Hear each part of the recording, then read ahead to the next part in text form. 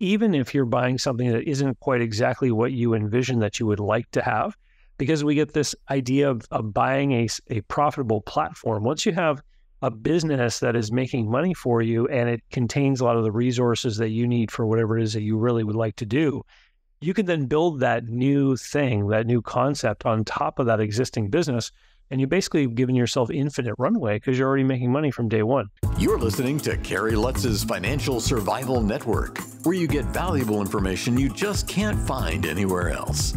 To thrive in today's trying times, you need the Financial Survival Network, now more than ever.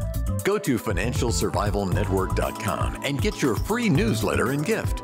Financial Survival Network, now more than ever. And welcome. You are listening to Watching the Financial Survival Network. I'm your host, Kerry Lutz. As we get to the dog days of August, you might be thinking, what should I be doing? Should I start a new business? Should I buy a business? You got some extra cash. You want to do it in the least risky way possible. However, you want to get the maximum return. And someone who's an expert in that, he hasn't been on the show in more than half a decade, is David Barnett. David's got about 12 books out there, I think. And hey, your latest book, Smarter Than a Startup, but among them, it's How to Sell My Own Business. I did that. Invest Local, Credit Card Advantage, 12 Things to Do Before You Consider Selling Your Business, and a bunch of other books too. David, it's great to have you back on the show. Hey, Kerry, it's great to be here. How are you today? Oh, excellent. So, looking at your latest book, you kind of tip your hand in the title, Smarter Than a Startup. Tell us about that. Yeah, sure. So, a lot of people want to get into business, and there's an awful lot of content out there about, starting a business and what it's like to start a business, how to plan to start a business. Mm-hmm. And so the purpose of the book was simply to give people a pro and con of why it might make more sense to look at buying a business instead of starting one, even if somebody has some kind of unique and creative idea. And this is the key, because I've witnessed this in my own career, where someone has wanted to start a new kind of business, and maybe the market was unproven, or they didn't really know what the demand was going to be. And so, as you can imagine, starting a business like that entails even more risk than the average business startup. And so what I've seen people do successfully is buy existing profitable businesses that just happen to contain some of the resources they needed for this new idea that they had. Mm-hmm. And so it's almost like the idea is to acquire a business that can provide an incubation base for the new idea that you want to explore. And it's all about reducing risk at the end of the day. All right. So I've started businesses. Most of the businesses I've been in started from the ground up, but I've done a few turnarounds.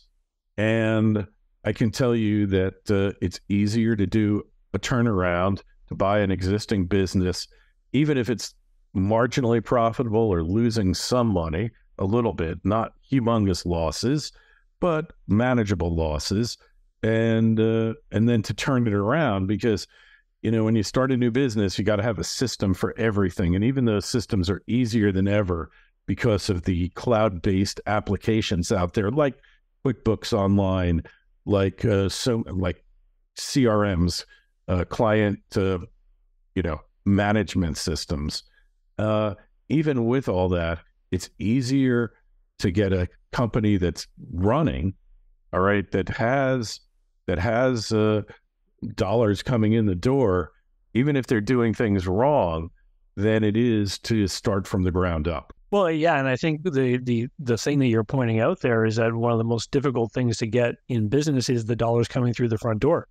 And it's that race to get enough customers fast enough that many new startups lose. And they don't quite get to the point they need to hit that break-even point.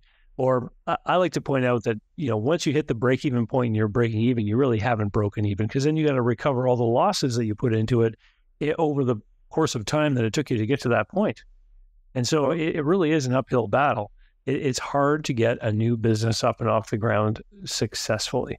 Yeah, and very few people are able to keep them going 5 years or more, right? Yeah, it's true. And so this is why in the book I propose the idea of, instead of starting, you should be looking at buying, even if you're buying something that isn't quite exactly what you envision that you would like to have, because we get this idea of buying a profitable platform. Once you have a business that is making money for you and it contains a lot of the resources that you need for whatever it is that you really would like to do, you can then build that new thing, that new concept on top of that existing business. And you basically have given yourself infinite runway because you're already making money from day one. People will say, well, what about the money? It costs a lot of money to buy a business. And the fact is that when you buy an existing business that is already profitable, it opens the doors to a lot more in the way of financing opportunities because lenders can see that the business can afford to make repayments. It's when you start something new that you have no proven track record or no cash flow to look at. This is difficult. And, if you've got money accumulated that you're going to use in your startup effort, you can very often parlay that money into doing an acquisition. So, are there any particular sectors that you like right now that if you were looking to start a business or buy one, you would be looking at? I'm a big fan of that cliche, the riches are in the niches. And so I always tell people that as far as I'm concerned, one of the best things you can do is look for businesses that don't have a high degree of visibility. So industries that are not really front and center and very public all the time. And look for industries where you're able to get healthy margins and you can protect them in large part because other people just don't happen to notice. A very public, very front stage kind of business that is doing well will attract attention and ultimately attract new competitors. It's a function of capitalism. Hey, what do you think of the property management space? I like property management. And one of the big reasons why I like it is because it's a service business with little in the way of capital assets.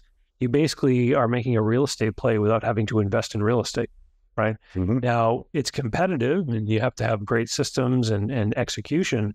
But if you can do the job correctly and your customers are happy, they'll probably stick with you.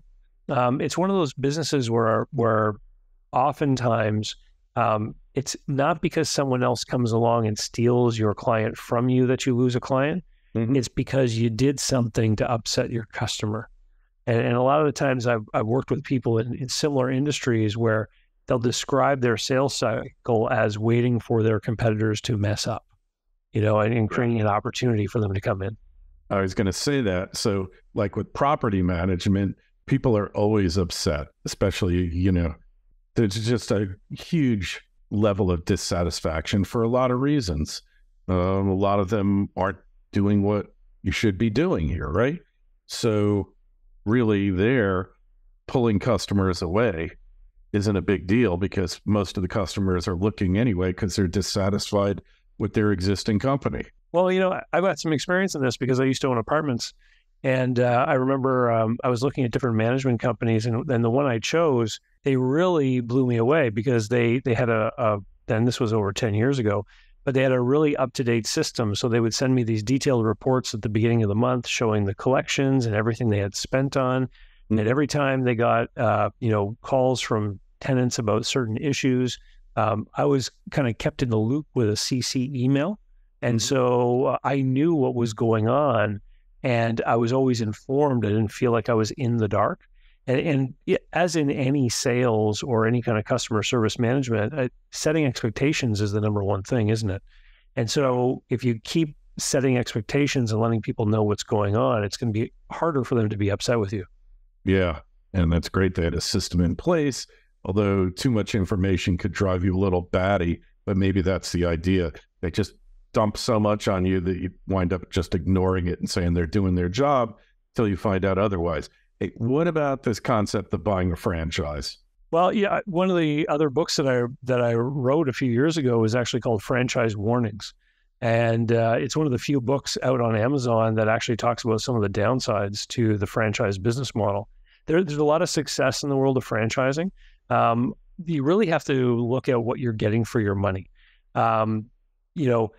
When you start a new franchise location, you're dealing with a lot of the same issues that a new startup has. You have to get customers that are being served presumably by someone else right now. So you still have to fight for that in the front door revenue. You still have to find your place in the market. And on top of it all, you've got almost an extra layer of government over your head. The franchisor takes a cut off the top. and can dictate to you how and when you do things and when you need to spend money on upgrades or improvements and this kind of thing. And so it works very well for some people. If you're super creative and innovative and very entrepreneurial, it may not be a good option because you have to very much color within the lines when you're part of a franchise network. But for some people, if you've got background and experience of living within someone else's rule set, it can work out. All right. So, yeah. What about buying an existing franchise location that's already producing income? That's actually one of the suggestions that I put in my book, Franchise Warnings. I'll say if you really are in love with a certain franchise brand, the best of both worlds is to find an existing location that's up for sale, because then you can actually get a peek at its actual track record, right? And it's already got the performance in place. And it's interesting because resales in the franchise world will sell just like any other independent business will sell for. The price is a function of the cash flow. Whereas in new location, the price is a function of what it costs to build and open. And it's interesting because within many franchise systems, you can often find resale units that are cheaper to buy than opening a brand new unit. Yeah, because it could be millions of dollars to open the unit, right? Hundreds of thousands. It could be, yeah. Yeah, especially with some of these big physical location type franchises like restaurants and things like that. You can spend a ton of money on real estate improvements in buildings that you don't own. And you've got to recoup that money over the life of your operation. And, the capital expense can be quite high. That's true. Yeah. All right. So what about financing? You want to do this business, you want to buy it. Banks are pulling back now, as we've seen from the banking crisis. So that's putting a squeeze on people, isn't it? Well, it's becoming more and more difficult. In the United States anyway, there's still a great deal of SBA financing being done on business acquisitions. If the deal cash flows, bankers will make the loans. The challenge for a lot of sellers is that, they want the prices that people were getting in 2021. And the reality is that with these higher interest rates, buyers just can't afford that. The cost of the money, the higher interest payments have to come out of the cash flow of the business. And most prudent buyers are pricing in even higher interest rates. SBA 7A loans are variable. And so people buying today are being quoted 10.5% by their bankers. And I know people are planning for another couple points of increase. So this means they can't afford to pay as much as they used to. I know that some deals are falling apart because of that, but I believe that for those sellers, they're not really paying attention. It could be that their business may be worth even less down the road if these rates continue to go up.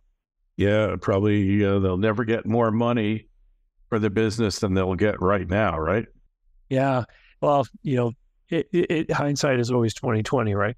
And 2021 was a fantastic year for people to exit. There were all kinds of government programs who were taking advantage of, and interest rates were low, meaning buyers could pay top dollar. You've got a powerful entity out there, the central bank, who is actually trying to create a recession. And I don't know why people don't pay attention to that. But usually what those guys want, they get. You think they'll be successful in creating the recession they're looking for? I think they're going to try until they get it. Till they get the right formula, huh? Yeah. Yeah. Well, they're trying to get inflation under control. All right. So you've been at this game for a while, David. Going back, if you could go back to yourself at age 21, what would you tell yourself? At age 21? That's a great question, Kerry. I would probably not change anything. The path that I've been on that has led me to where I am today has been a pretty good one. I probably would have told myself to buy Bre-X and sell at 100. How about that? Probably have been good advice back then. I would have told myself to buy Tesla and never sell it, at least. But in any event, hindsight's 2020. But as far as maybe you could have done things quicker, more profitably, avoided some mistakes. Yeah. It's interesting because every time I want to look back at something with a bit of regret, I realize that part of what I learned in that period of my life is valuable to me now. And maybe that's the lesson. It's just no matter what you live through, look for the value that you're generating for yourself. It's funny today, I promote myself on YouTube, and for example, and earlier in my life, I was actually on the radio, and so part of that experience helps me today. I went through a career of owning a business brokerage office. It was a crazy up and down roller coaster of cash flow. It gave me all the gray hair I have, but living through that experience gave me the knowledge and understanding that I need today to do the consulting work that I do. And so I think as long as you are learning and developing yourself, even if things seem rough, take what you can out of it. There's a great book, Gene Simmons, the bass player there for Kiss. He's got a book called Me Inc., in which he describes his own journey back and forth between self-employment and employment, and his advice to people is to always be doing things that develop yourself, and take a job if you can develop yourself and learn something from it, build upon that in your next enterprise. And I just thought that book was amazing. And I would repeat the same kind of sentiment, you live through things and you learn along the way.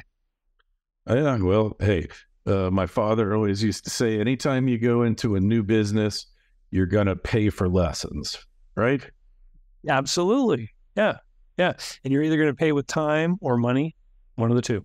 But you're going to pay, right? Yeah. So, hey, your just before we go, top 3 businesses, segments, industries, if you will, that you would be looking at if you were going to buy a business now? If I was going to buy a business, I would be looking at, again, things that cannot be delivered by Amazon, number one. So you don't want to be competing against these big trends in the marketplace. So something that can't be delivered by Amazon. I would be looking at something that could leverage AI at the small business level. Mm-hmm. So AI is being put into everything right now. Big companies are using it in a lot of different ways. And so if you're in the world of small business trying to compete with big companies, you're probably going to be at a disadvantage. But if there is some reason why your industry is always going to be dominated by small business people like yourself, a vastly diversified ownership of enterprises, then you want to look for something where you're going to be able to employ AI. So think about something like auto repair. There's always going to be auto repair. It's likely always going to be small, local, independent businesses. But is there, something like auto repair where AI could come in and really help you if you're open to it and open to experimenting and implementing new things quickly? So that would be the second thing. And the third thing, like I mentioned before, is good margins. Gross margin is probably the most important line on the P&L. And too many people, I think, don't understand that. You can get into a lot of trouble in business if you don't understand your margins, understand where you should be for your industry, and defend that margin properly, or build a reason why people want to or choose to or need to keep doing business with you over competitors. Right. All right. Well, hey, David, really appreciate you coming on. Tell us where we find you, how we connect with you on the web these days. Sure. I can always be found at davidcbarnett.com. That's my blog site. There's an email list there that people can sign up to. And if you're interested in learning more about buying, selling, financing, or managing small and medium-sized businesses, my YouTube channel has over 600 videos, almost entirely created by questions that people have submitted. And I put the audio of that onto the podcast feed. So if you just look up David Barnett Small Business, you'll find me. All right. Excellent. The link is in the show notes to this interview on financialsurvivalnetwork.com. Make sure you click it while you're there. Go sign up for your free newsletter. David, always enlightening, always interesting speaking with you, learning things about businesses that I didn't know. We will definitely talk to you again, and we won't let half a decade or more go by. That sounds good, Kerry. Thank you. Thanks for listening to Kerry Lutz's Financial Survival Network, your solution to today's trying times. For the latest, go to financialsurvivalnetwork.com. Financial Survival Network, now more than ever.